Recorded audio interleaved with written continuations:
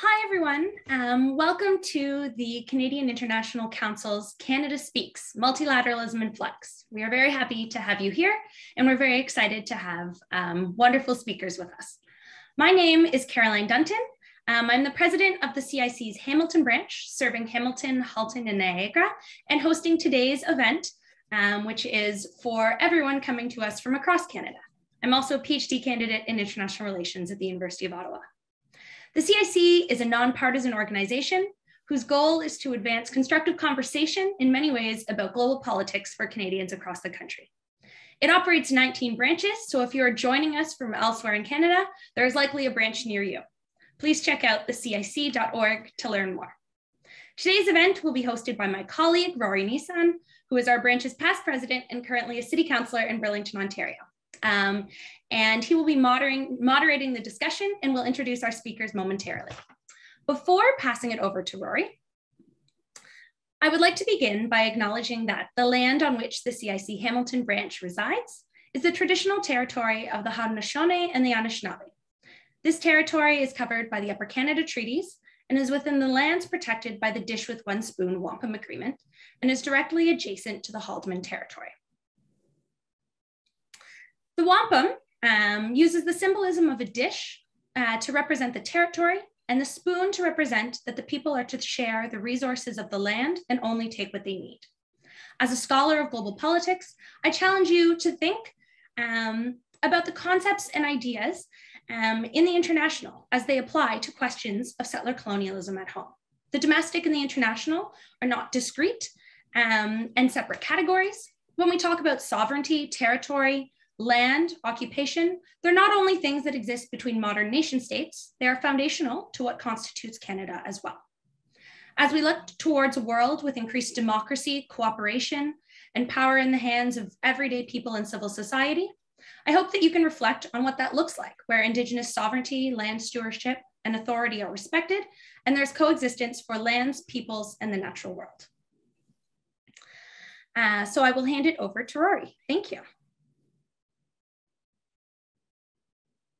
Okay, thank you, Caroline. Much appreciated. So I'll begin with an introduction of our panelists today. And I'm going to make very brief introductions, but Caroline will be putting the web links to their bios into the chat. So we have David Malone, Rector of the United Nations University and Undersecretary General of the United Nations. And excuse me, I could give you David's full bio, but it would take the full hour. So I will cut that short, but you can learn more about him at the link. And then we have Rougeen Habibi here with us as well. Rougeen is an international lawyer and doctoral researcher working at the intersection of international law, global health, and human rights. So you can learn more about Rougeen at the link to her bio as well. So I'll make very brief introductory remarks. We are here today to explore what Canadians expect and require from multilateral institutions to address their core interests in their lives and their communities. The Canadian International Council, we see ourselves as a voice of everyday Canadians in foreign policy. We recently completed a deliberative democracy exercise called Foreign Policy by Canadians. This was a first of its kind Canada project. It engaged 444 Canadians, representative of the country, and it was determining where Canadians stand on various foreign policy issues. And one leg of the project was a review of the multilateral system focused on the WHO. And we are here to discuss multilateralism in general, but also in the wake of the pandemic, and the mixed views Canadians demonstrated towards the WHO in Foreign Policy by Canadians. So we'll hear more about that, the WHO specifically from Rougeen in just a few minutes. Now, just a point of order here, please use the Q&A to ask your questions. And we'll be watching the Q&A very closely. And this really is about you. We're calling this Canada Speaks for a reason. We want to hear your questions and comments. And I'll be reflecting as many of those as possible over the next hour. So we'll be here till 4 p.m. Eastern time. So with that, I'm going to begin with Dr. Malone, although I'll call him David today. David, I want to start with the hot topic on the table right away. So the UN Security Council and the UN General Assembly, does their reaction to the invasion of Ukraine reflect a weakened UN or one that is acting as intended? Does the UN have a role to play when a veto-holding great power is behaving maliciously and against the UN Charter? So that would be our first question. Great. Well, the UN Charter, now over 70 years old, well over 70 years old, has proven quite resilient in the sense that there are checks and balances. The forum in which security issues are most discussed, notably the Ukraine recently, is subject to vetoes from 5 countries. One of those countries is the Russian Federation. It has vetoed any meaningful response to the Ukraine crisis. But then the issue moved to the General Assembly, because the General Assembly can discuss peace and security issues if the Security Council is deadlocked or otherwise not acting. And the vote in the General Assembly was a crushing defeat for the Russian Federation. So in that sense, while the Security Council is the most kinetic organ of the UN, it isn't the only one able to deal with security crises.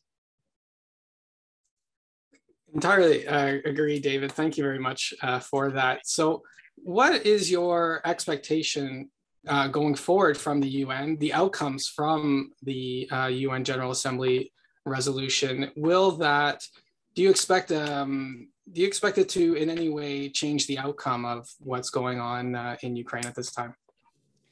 I think the most useful role of the UN is to provide a platform for all sorts of exchanges of information, views. It's not the only such platform, but it's the most universal such platform. So, for example, we know from the vote in the General Assembly that while overall it was a crushing defeat for the Russian Federation, there were 2 continents which are of mixed minds over the matter. One is Africa, because Africa is hugely dependent on donors, but it's also dependent on both China and to a lesser extent the Russian Federation. And so half of the African countries abstain. And in Asia, Asian countries prefer not to take sides if they can avoid it. So Japan, for example, where normally I live, I'm in New York right now, Japan voted to condemn the invasion of Ukraine, but a number of countries preferred to abstain, in part because they felt they didn't understand the issue well enough, but in part because they'd rather not take sides in a dispute. Thank you, David. And I think we'll talk with Regine as well about some of the consequences of that resolution, for example, on Bangladesh and its vote. So we'll get to that just in a moment. One more question, David, before we move to Regine. So, of course, NATO and the UN are 2 very different institutions, one being, as you said, the #1 forum for international relations, but the other being a military alliance with teeth. So when you see from where you are NATO acting with great unity on Ukraine, which of course is not an alliance member, does that give you more faith in the multilateral system, or does it concern you that this action is once again taking place outside of the Security Council? No, I think it's NATO is an alliance. of countries. It isn't the same as the UN at all. I think they each play an important role, NATO for its membership, and other countries always take note of what NATO is planning to do. But the UN is a semi-universal platform. So in that, they're very different. I think if there was a mistake countries like Canada made over the past 30 years, it was that thinking that a conflict might never recur, that somehow with the Cold War having ended, we had entered a period of no global conflicts, perhaps regional conflicts would continue to proliferate, and we turned out to be wrong about that. So reinvesting in NATO is, in my view, a good idea for Canada. But many Canadians will defer. The great thing about Canada is there's lots of disagreement about everything. Thank you very much. Well said. And actually is a great segue to bring Regine into the conversation, because Regine, you were very much involved in the foreign policy by Canadians process. So you saw the disagreements that occurred among your group when they looked at multilateral issues. So could you begin by telling us what you saw through that process and what it told you about Canadians' perceptions of the World Health Organization in particular? Yes, sure. Thank you, Rory. So I think Canadians in general, one of the key themes that emerged from the discussions that we were hearing among the Canadians were having amongst themselves about the WHO is that they really understood the role of the WHO as a leading authority in matters of global health. And I think the pandemic also reinforced this notion that global health is also a foreign policy issue that very much requires engagement with from diplomats and from various arms of Canada's foreign policy branches. But one of the key things that emerged from the discussions was also that Canadians wanted to see where their money, or what was the value for money that they were getting from their government investing in the WHO. And so the relationship that they were describing was really one that was transactional, as opposed to in the past where international organizations really held sort of this idealistic perception in the view of the general public as just institutions of moral authority and institutions that have weight in and or value in and of themselves. Canadians wanted to see what the WHO was bringing out to them. And really this discussion was tinged a bit with the discussion with the first year of the pandemic, what they perceived to be failures in the first year of the pandemic from the WHO. And again, the key issue around here was what are we getting from funding the WHO? And the question of funding, I think that one of the easiest ways to conceptualize this question of should we be funding the WHO more, what does it really do for us, is a question of which comes first, the chicken or the egg. So what I mean by that is that the whole world gets out of the WHO what it is willing to put into it. WHO has two general overarching types of funding. It has assessed contributions, which are mandatory contributions, and it has voluntary earmarked funding. And WHO at the moment, just over 20% of its funding comes from mandatory assessed contributions that every country that is a member state of WHO donates or gives to the WHO as part of its membership dues. The other 80% really is earmarked funding. So it's funding that every country individually says, this is what I'm giving you money for, this is what I want, this is the health priority I want this money to go towards. And that has three consequences for how the WHO can really operate, or three hindrances. The first is that we have certain health issues that are chronically underfunded at the WHO. And these are things like non-communicable diseases, but also emergency preparedness. Emergencies and health emergencies in general are among those issues where, when they're not occurring, we as a general public don't see the value in investing. And when it suddenly is occurring, and probably in the immediate aftermath, there is this push to increase funding towards emergency preparedness. But after that excitement of the aftermath we surpass that, really we enter a lull phase where we forget what was the consequence of lack of preparedness. So that's the first consequence. The second consequence, of course, is that WHO is perceived as not being independent because of the fact that it doesn't have predictable, sustainable, and flexible funding. And the third consequence is that it's also subject to politicization. What I mean by that, again, is that we saw in the middle of the pandemic, at the height of the pandemic, the Trump administration essentially announcing that it plans to withdraw from the organization. Now, the withdrawal didn't take effect because it had submitted its notice, and the notice would have taken effect in a year's time. So luckily, by then, the Biden administration had come in, and so there was no more withdrawal of WHO as a question. But that was at the height of the pandemic when the United States is WHO's largest contributor. So the question around funding the WHO and what we get out of it is really a question of which comes first, the chicken or the egg. Are we willing to put in the money to see WHO operating at its optimal performance? Thank you so much, Regine. So I'm gonna show you how naive or unaware I am. How much do we fund the WHO? Like, what is their total budget? Do you know that? Yeah, sure. The WHO's total budget, I haven't looked at the figure exactly at the moment, but I know it's just over, I believe, and I have to go back and check, it's just over 2 billion, I believe. Okay. And that is roughly the budget of a medium-sized research hospital in the US. So just sort of to give a comparison, that is what the WHO is running on at the moment. And it has a few big contributions from the states like the United States and from Germany, and others have markedly less a contribution towards WHO.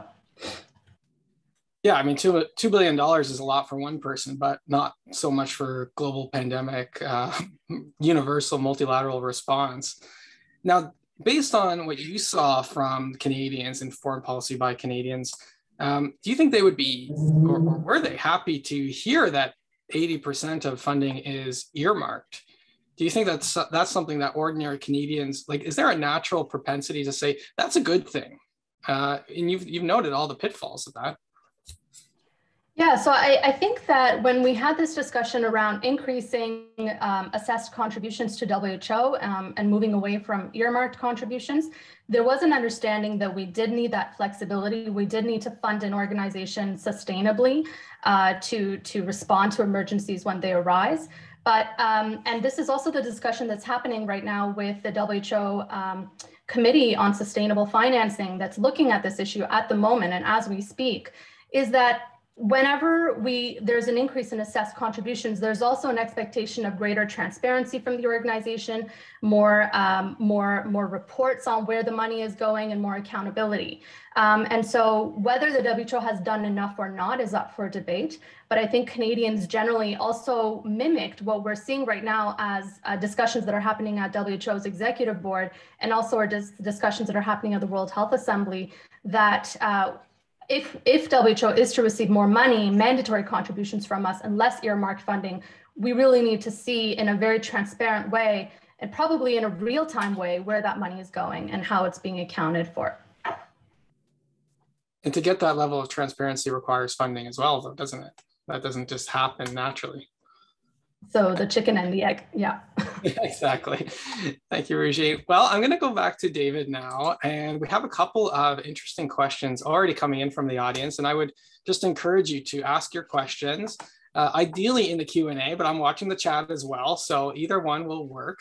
And so the first question, David, and you sort of opened this question about Canadian foreign policy and the way that we've been looking at the world the last 30 years in terms of conflict and war. So that, I think that's brought out some interest. And now Canada is a part of many multilateral institutions, probably more than any other country. For example, the Commonwealth, the Francophonie, and then obviously NATO, the UN, there are many more. But so that begs the question that we had coming in here. I'm just trying to get the name from Lou.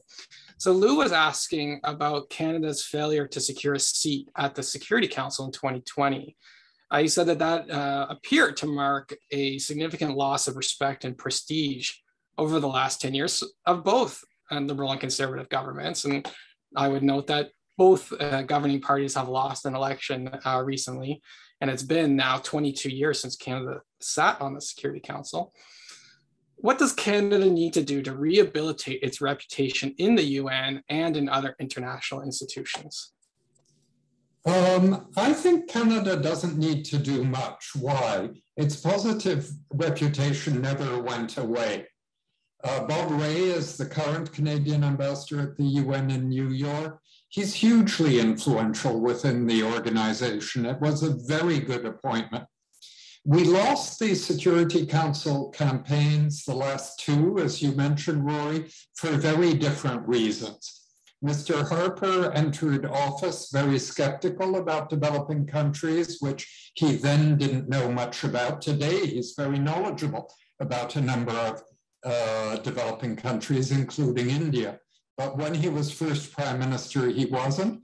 And he was fairly categorical in his contempt for Africa, for example, as seeing it as a continent that wasn't pulling its own weight and pulling up its socks, so to speak. And that coincided with a spat that the foreign minister, John Baird, got himself into with an Arab country, the United Arab Emirates, right before the election. So in one fell swoop, Canada lost Africa and lost all the Arab countries, as far as I could make out. That was the election about 15 years ago or 14 years ago. The recent election, I think, was simply mismanaged by the government. Different approach. I don't think the Prime Minister invested himself in it enough early enough. We entered the race after our two competitors. Our two competitors were very popular countries in the UN, Ireland and Norway. Norway is the most generous donor per capita in the world, unless it happens to be Sweden this week. But Norway's been hugely generous. Canada has become a miser on foreign aid. So frankly, look no further than politicians who tend to, how can I say, believe their own propaganda that Canada is self-evidently fabulous, which the Canadian public loves hearing, but doesn't do much for us internationally. Canada, the rest of the world, particularly developing countries, see us relocating, for example, many of their best educated citizens to Canada from countries in desperate need of people who are highly educated. So Canada's self-image, I'm afraid, is not particularly shared in the developing world, and Canada needs to do a much better job in reconnecting. It's not enough to go to a Francophone summit or a Commonwealth summit and pose for photos. It requires hard work, personal engagement, and seriousness, of which there's been remarkably little, in my view, with the exception of one or two of the current cabinet's members. Thank you, David. And yes, I agree. It is a question of wanting it enough to be able to make the changes inside your foreign policy as a whole to reorient around something like the UN and to meet the expectations of 193 members. Of course, being on the Security Council, you go there and you're a non-permanent member, an elected member with no veto power. And a question came in, what is your opinion about amending the permanent seat in the UN Security Council? So maybe you could touch on that for us. Well, I'd be all in favor of a reform of the membership of the Council, particularly the veto carrying 5 permanent members. But the truth is, each of those members can veto any change in the way the Charter sets out the parameters and limits of any reform to the Security Council. So I think it's simply not going to happen in the foreseeable future. What we'd like to see more of, and that Bob Ray is working very hard on at the moment, as far as I can make out, is to give the General Assembly much more voice in challenging the Security Council at times and doing what it can do if the Security Council is paralyzed. So that's a role that Canada played in the 1950s. You'll remember that the Suez crisis response, the UN's first large-scale peacekeeping mission, that Lester Pearson and his team advocated, occurred as a result of a vote in the General Assembly, not in the Security Council. So the action will, if the Council is deadlocked for any amount of time, the action will revert to the General Assembly, and Canada will have more opportunity to matter if Canada wants to matter. Well said, thank you. We did have a question here, Rugine, that was in the chat. And the question was, do Canadians generally support the notion of multilateral institutions and their roles in the world? And I thought, because we really focused in on the WHO and foreign policy by Canadians, could you give us your impressions of the representative public view of one multilateral institution, which was the WHO? Would you be willing to go into a bit more of the general approach that people had towards that institution? And also what you see through all of your research, of course. You can go broader than that. Yeah, thank you. Sure, thanks, Rory. So in terms of the view of Canadians of multilateral institutions, and in particular WHO, I think I touched on it a bit earlier, but basically Canadians, my understanding and my perception is that Canadians view multilateral institutions as being important, that they do support funding them, they do support supporting in multilateral institutions, but also more generally, Canadians did understand the importance of multilateralism itself, right? So for instance, through increasing contributions through overseas development aid, they were in favor of continuing to help developing countries in the post-pandemic recovery. And they also viewed the role of the WHO as being critical to all this, right? So the role of the WHO in both guiding the emergency response and also guiding the recovery. Where I think Canadians also exhibit a bit of hesitation is more so where bureaucratic layers are introduced, or where they perceive an additional, for instance, we posed a question around a global health ambassador. Should that be something that Canada considers as useful? And that's where Canadians, I think, harbored some hesitations, right? What does a global health ambassador do? What is the added contribution of that?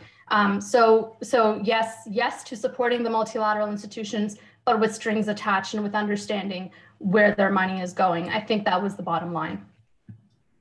And wasn't there also a question about the WHO potentially intervening into countries with less than full consent? And the response from the Canadians was quite tepid towards that, wasn't it? Yeah, absolutely. So in a way, Canadians had an understanding of the principle of sovereignty, just like any other international lawyer would have. So they understood that it is extremely difficult to get a country to accept WHO's WHO's decision to enter a country and investigate a potential outbreak without consent from that country. So right now there are multiple global health law reform initiatives underway. So we're discussing, for instance, a pandemic treaty, and whether states consent to such a power for WHO is really up for debate, but it seems very unlikely, especially in this current political climate, that states are willing to retract from their their stronghold on the principle of sovereignty to do so. And I think Canadians understood that and reflected that in their responses as well. Exactly, thank you. So I did want to continue on. We did talk about Ukraine already, Rugine, and I wanted to open up by mentioning that in case anyone hasn't heard, Lithuania, they canceled the decision to donate over 400,000 COVID-19 vaccine doses to Bangladesh after the country abstained from the General Assembly's vote on Russia. what do you make of that decision? And maybe you could use that as an opportunity to talk about our efforts. I'm going to ask you next about our efforts in vaccine distribution globally. Sure. So I wrote a piece about this in Open Canada, I think a few days ago, basically describing the fact that wars and pandemics are intertwined, and the polarization that, I mean, much of the world supports Ukraine in this crisis, but there is as David has mentioned, there is a handful that have withheld from overt criticism of Russia. And that has potential impact on global health diplomacy as well, being the manifestation that you just mentioned around Lithuania canceling the donation of vaccines to Bangladesh. And so right now, the world is in a situation where 85% of people living in the continent of Africa have yet to receive a single dose of vaccines. And we're now also potentially facing polarization of the international community and these problematic manifestations of global health diplomacy. So where we go next, I mean, this was just one example. Whether we'll see more of them is really out, the verdict is out. But we certainly do need to, especially at this point in time, increase our contributions to COVAX, increase our donations, our bilateral donations to countries. The COVID recovery needs to be something that is viewed separately from the war, and needs to be something that is still prioritized as in and of itself as an important as a global health priority. And what are the biggest risks from having a major conflagration like this occurring in the midst of a pandemic and a very virulent variant? Sorry, can you repeat the question? Yeah, so with the Ukraine war very hot right now, what can we expect to see as a result, as a consequence, in the neighboring countries regarding the COVID-19? Well, I think that generally wars and situations of war create. I think Bruce Aylward from WHO said this well, that wars always create the conditions on which infectious diseases thrive.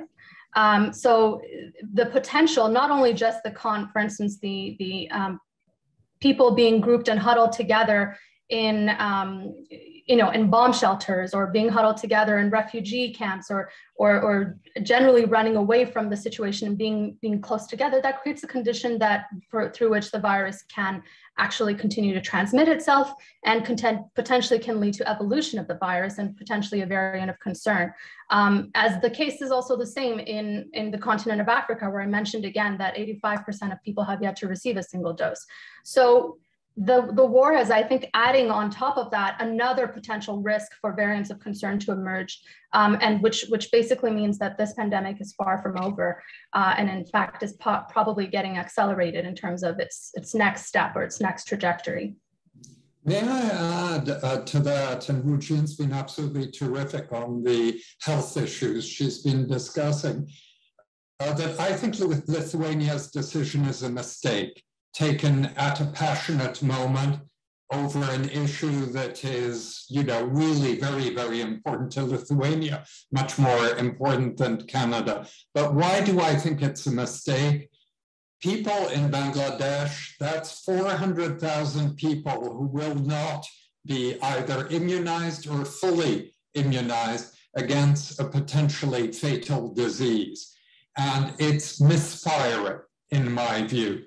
Bangladesh remains a poor country. It's done pretty well in its development track, but I think punishing it for an abstention in the General Assembly on an issue it may feel it didn't have enough knowledge of to make a firm decision, I think it's a flat out mistake, morally and otherwise. And I would ask. Yeah, go ahead, Rashid. Okay. Well, I don't know if anyone on the call, and we have over 100 right now, but if we have any Lithuania experts, Lithuania domestic political experts on the call, I would certainly appreciate any insight you have, because it may be a question of good domestic politics as well, at a very challenging time for them. But yeah, I would have to agree that this is a big mistake. Now, here's a question that both of you may be able to answer from Stephen Hoffman. What should the role of UN human rights treaties in guiding the world's responses to global health emergencies like COVID-19 be? I haven't heard many governments make reference to their international human rights obligations at any point during the pandemic. David, would you like to start? Sure, very good point. And so a very sharp question. And I agree with the thrust of the question. I think basic human rights are being challenged and in parts of the countries overridden in the Ukraine, but human rights have disappeared from the picture. In the media, it's all about the violence. It isn't about basic rights. It's all about the military dimension. It isn't about what the people of Ukraine might want.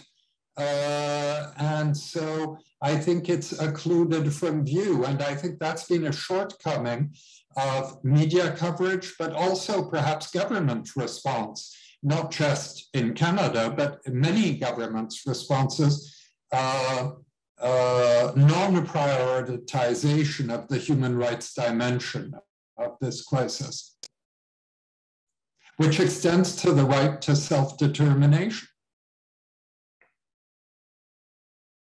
Regine? Yeah, and I to add to that and to look at it from the global health perspective. So throughout this pandemic, we've heard many statements, many resolutions being issued from countries, from forums like the G7, the G20, and in all of them, there's really a complete, even over the past 2 years of the COVID pandemic, there's a complete, as David said, I think a subjecting of human rights to the peripheries. It's not discussing that as an international legal obligation. And in particular, as we're looking to the pandemic treaty reforms, again, this is not a principle that's being emphasized. What Canada has done, which is brilliant, much better than other countries from what I've heard so far in pandemic treaty negotiations, is emphasize the principle of solidarity and equity, which are, of course, sisters or related concepts to human rights obligations, but are not obligations in and of themselves. And so we do need to bring out the right to health, which is a constitutional obligation under the World Health Organization's constitution. And that entails a whole series of other obligations, including obligations to help another country in times of emergencies, whether they be national security emergencies or global health emergencies, obligations to share access to vaccines, and all that sort of thing. So it has all those implications. And we're just not seeing that being discussed among countries at the moment. Yeah, thank you. I think that might lead into Clara's question, actually. So here's Clara's question. In a more general setting, it is now commonly recognized that the multilateral system that emerged after World War II is outdated. Bretton Woods institutions, for example, are considered not to be representative of the current global reality, and countries such as China are up to building their own institutions. How do you envision a potential reform of the multilateral system? What role could the UN play in it, and what reforms would it need to do so? I will go to David first, but Regine, I think there's an answer in there directly onto the WHO, which you might be able to work in as well. Go ahead, David. Great. Well, thank you very much. I think, the post-Second World War multilateral system is aging. It's, 75 or more years old now, 76. And the World Bank and IMF were created even before the UN in 1944, rather than 1945, when the negotiation took place at Bretton Woods. So it's an aging system. It doesn't, I think the questioner is quite right, it's a slightly sclerotic system.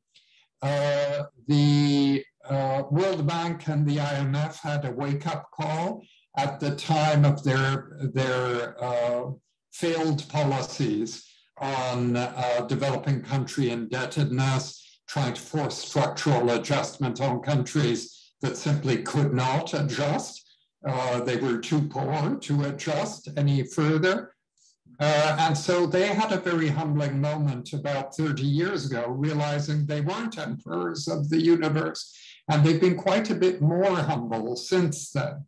The UN has been aware for quite a long time, or those of us inside the UN system, that virtually all of its activities would benefit from different structures today, but the member states have trouble agreeing on any reforms to the UN. There's no faster way to get a deadlock in the UN than start suggesting specific reforms of the system.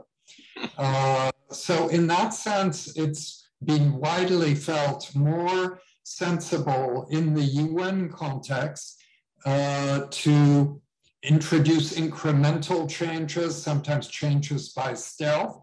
I'm not sure that's the right approach at all myself, but that's what's been happening.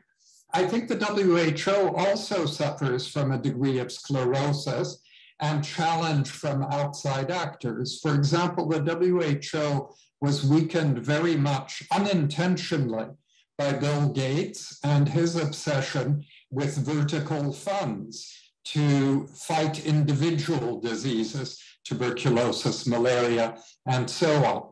And that actually, money was withdrawn from the World Health Organization in part to fund those vertical funds that Gates was generous in funding, but he expected others to be generous too, including member states. So I think Gates is much more aware today of the limitations of his strategy. Not all of it worked, far from it.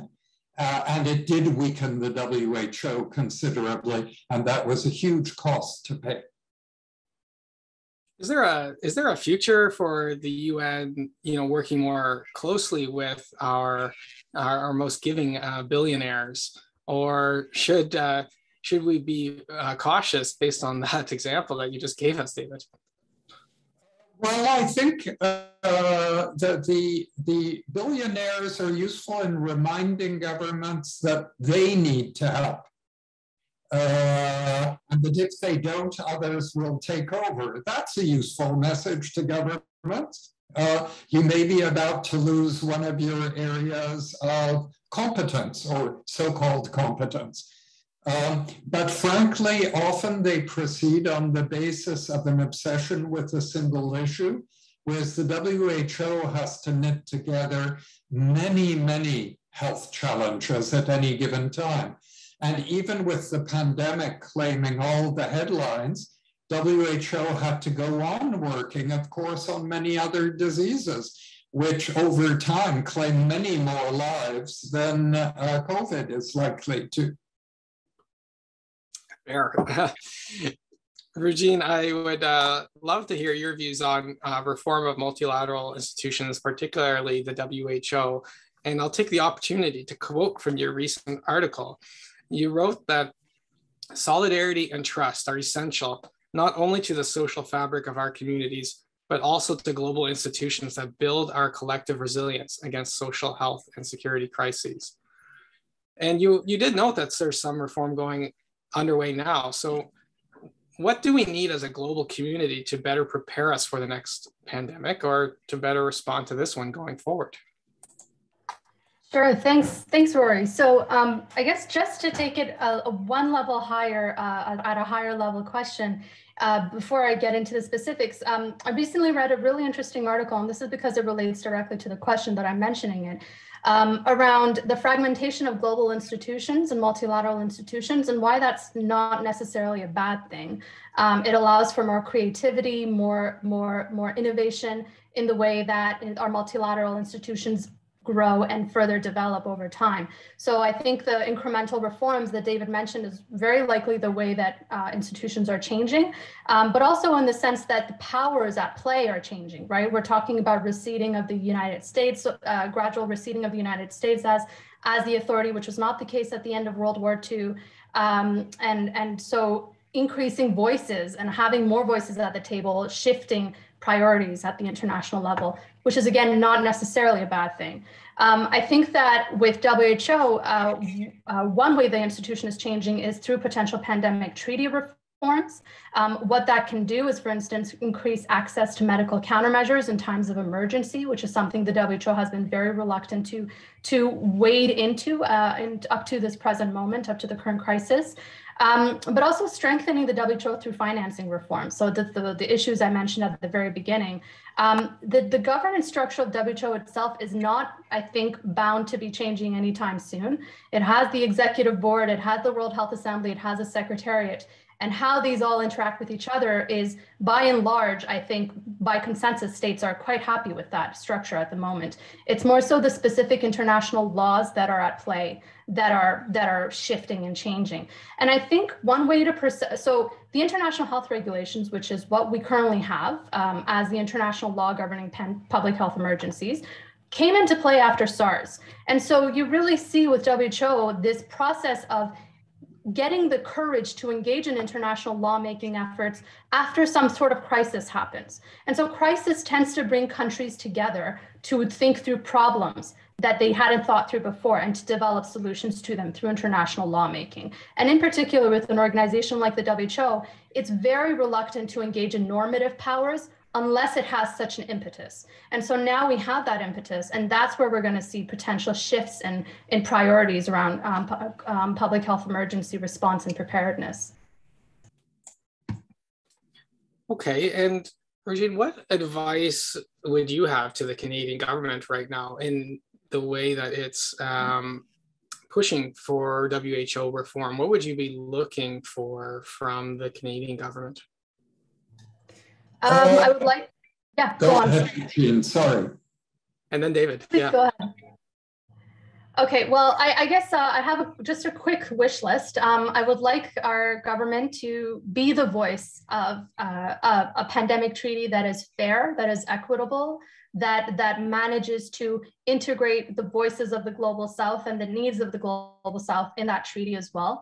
We at the moment have an international health regulations treaty, agreement, international legal agreement, which is a good agreement. But it doesn't include all those unique particularities to this pandemic that we now see as being necessary. For instance, again, access to medical countermeasures in times of emergency, helping to build, creating an actual obligation, like a firm legal obligation of a pooled fund to build every country's health capacity to respond and detect to public health emergencies.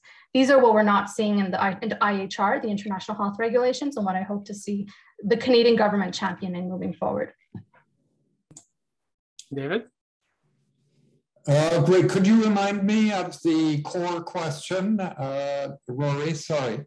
Oh, no problem. Yeah. So the question was, what advice would you have to the Canadian government now vis-a-vis its approach to the World Health Organization and the pandemic? But feel free to broaden that somewhat to our approach to the UN and multilateral institutions. Well, I think, first of all, the Canadian public seems a lot less supportive of multilateral approaches. We've become a louder country. People's views are expressed more strongly. In a way, we're more American than we used to be. And in a way, we saw that with the alleged freedom lovers taking over Ottawa for 3 weeks, feeling they had a basic human right to inconvenience hundreds of thousands of people, as well as paralyzing the government, as they hoped. That is not something that happens every day in Canada historically. So I think it's not just an issue for government. I think it's an issue for Canadians too. How much are we willing to invest in international relations? Do we see the world, the rest of the world primarily as a pool for us to pick out desirable immigrants? Or do we actually think the rest of the world is important to us in every sphere, not just trade or immigration or as a recipient of the much diminished Canadian aid program, but how interested are we in the rest of the world? So I think that is, and how much do we prioritize the rest of the world? So I think that's as much a challenge for Canadians as it is for the government. And perhaps the government losing its bearings a bit in the last Security Council election is simply a reflection that the whole issue didn't matter much in Canada. Yeah, I think that's fair to say. Having been involved in the first loss, it was a 24-hour story, essentially. Certainly, through my rose-colored glasses, I expected it to be more of a story than it was. Absolutely. I think we may overestimate or underestimate the disconnect between our foreign policy and where Canadians stand, which I think is something that the foreign policy by Canadians exercise was looking to bridge. Now, David, a couple of questions did come in about the UN again and the Security Council. And I guess if I could put them together, it would be, do you expect much, if anything, to change at the UN, including the Security Council, as a result of the concurrent crises right now of COVID-19 and the Ukraine war? Should we expect that events will change the UN, or is it the other way around? Yes, events do change the UN. At the end of the Cold War, empowered the UN greatly. The three-cornered hostility of China, Russia, and the United States is weakening the UN. So the outside world impinges hugely on the UN and its capacity to operate well. It goes on operating one way or another, but whether it's operating well or perhaps in a perfect world optimally, is something very much dependent on the citizenry of the world, on the governments of the world. And I think that commitment to international management of crisis situations, be they health or security, has unfortunately been eroding for perhaps the last 20 years or so. I often place it around the very negative reaction of President Bush, the second President Bush, to being denied a mandate in the Security Council to attack Kuwait. The Security Council was right and President Bush was wrong. But nevertheless, the UN has paid a price for that. Which, if I recall correctly, David, that was Colin Powell who had pushed to take a shot at the Security Council prior to. Well, it was really the British who wanted to take a shot at it. And Colin Powell was the American emissary who went. And he did as good a job as he could of saying, of advancing the arguments, but the arguments for the use of force against the Iraqi regime were very weak. And the occupation that followed, the American occupation that followed, the Brits weren't able to contribute much to it, was a disaster for the US, as is widely recognized in the US and elsewhere now. So the nice thing is that in retirement, President Bush has been quite humble about all of this, far than being belligerent and trying to burnish his credentials. He spent his time visiting war veterans and learning how to paint.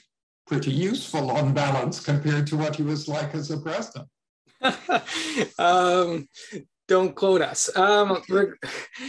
Yeah, I think regret is a powerful force, though. Just one more question for you, David, and then we'll have just any concluding remarks from both of you. This effort by Permanent Representative Bob Rae at the UN to move to bring more authority to the General Assembly actions. Do you think that the charter will really allow that to happen? Or, I mean, the charter already allows it. Yeah. So it doesn't require the charter. What it requires is a change in habits at the UN. Instead of constantly deferring to the Security Council, the General Assembly might occasionally telegraph to the Council, if you don't do something decisive, we will. And that will attract the attention of the Council. But actually, the General Assembly has become much too deferential. The International Court of Justice helped build substance into the capacity of the General Assembly to act on peace and security issues in the 1950s and 1960s, notably over the Middle East, as I mentioned, and the Congo. And the General Assembly seemed to have forgotten that. It had allowed itself to be mesmerized by the Council. Big mistake. All right, thank you. That might be a subject for another another meeting for sure. Thank you, David. Now, we're just about out of time here, but Regine, in the last maybe 60 seconds or so, did you want to have any conclusions, anything you want to add, advice for policymakers or for those who are listening at this point and what they might be able to do to support multilateral institutions like the WHO? Sure, thanks, Rory. So I think what, the key theme in all this is really the understanding of the interactions between multilateral institutions and governments and the people of governments, what they choose, what they want their governments to prioritize as foreign policy issues. We're not living in a single issue world. We're not living in a world where there's only one crisis and not another. And what I wrote in Open Canada was that crises, and in particular pandemics, don't necessarily have a timing of when they're going to strike us. They'll strike us whether the world is polarized. They'll strike us whether the world is acting together in solidarity. They do not care. The viruses do not care. They will hit us whenever they want. And the reality of all that is that we need to create solid laws and institutions that will withstand potential other crises that may happen at the same time. And so, for instance, an international security crisis. And really how we craft that is what our listeners and what all of us now need to pay attention to. In particular, I really hope everyone leaving this call gains more interest in pandemic treaty discussions, because that's something, and IHR reform discussions, because that's stuff that will impact us for the next pandemic down the line. So I hope that we do maintain that interest moving forward. And I appreciate the CIC for giving this platform, and lovely to chat with David. Thank you. Thank you, Regine. Over to you, David, for any final words. Well, I agree with Regine very much. I think, it's harder for all of us to keep ourselves informed of what's going on in the world nowadays. The internet is everything and nothing because there's so much of it that we can't get a grip on it, so to speak. Newspapers are collapsing in Canada and elsewhere. They used to keep us informed. TV news varies. People seem to be more interested in local issues rather than international issues. And that's a luxury, being much more interested in garbage collection than in global security. So I think we need to get a grip and re-engage with the world. Not so much the government doing that. Ministers travel nonstop in normal circumstances to meet other ministers globally. It's much more a challenge to citizens. Remain engaged with the world. And I don't think we're doing a very good job of that in Canada. I think we wallow in self-satisfaction and how fabulous Canada is. All right. Well, thank you very much to both Regine and David for your excellent interventions today. It was really great. We're out of time. I do have one request for our attendees, which is click on the link, cic.org, become a member. I mean, first of all, you should be a member already, and I don't know why you aren't. But if for some reason you aren't and you still found your way here, please click the link, leave it open, check it out later. just have a look at it, because we are looking for new members. And if you like this event, we have these going on every week across the country, and you can access many of these events from Victoria all the way to the East Coast. So thank you both. Thanks to both of you once again. Thank you, Caroline, for helping organize from CIC Hamilton, and have a great rest of the day. Thank you, Thank you very much. Thank you to Regine, and thank you to David, and thanks to our audience. Thank you so much. And Regine, it was wonderful meeting you. You too. Thank you so much, David. Bye. And Rory, thanks so much for moderating us very well. It was fun and great to reconnect with you, David. Absolutely. Bye. Bye.